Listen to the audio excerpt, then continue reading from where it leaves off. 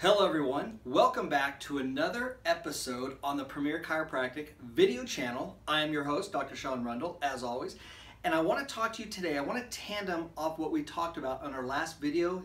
If you recall, we talked about a thing called text neck.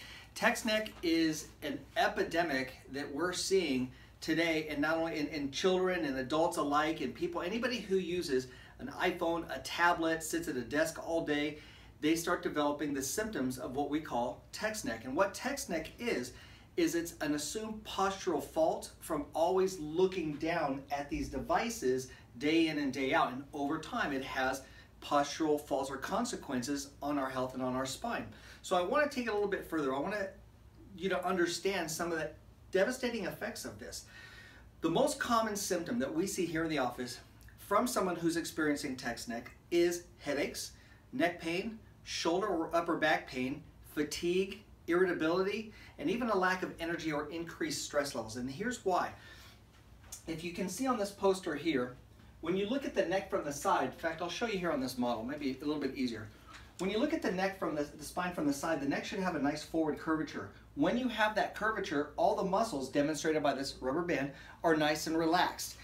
What happens is, day in and day out, when we sit and we look down at these devices and we sit at our desk with our head down all day long, what happens here is I'm going to demonstrate our head goes down, and look what happens to that rubber band. If you can see, it's putting tremendous tension on that rubber band. So all the muscles that sit back here in the back of the neck are constantly being stretched and constantly being pulled all day long. And so what happens is where those muscles attach to the upper skull, that causes headaches. All the muscles are taut in the neck, so it causes neck pain, it causes stiffness, tightness, and then they all tie into the upper back, so of course it causes upper back pain, pain between the shoulder blades. It just feels like you always have like that 30-pound bowling ball just sitting on your shoulders at the end of the day.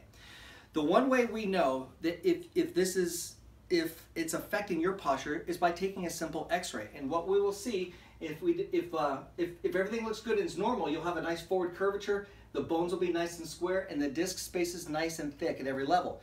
The first problem, or the first sign of text neck structurally, is we look like here in phase 1 where the spine goes straight. You've completely lost the curvature, and so all those muscles back there are really tense and tight.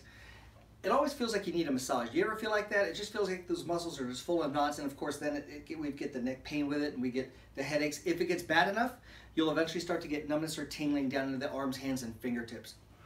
If we don't correct it or catch it early enough, it can go actually into phase 2. This is where we start to get decay of the disc and bone spurs from too much stress on the spine. So it starts to decay and starts to break down. And then of course it just gets worse over time.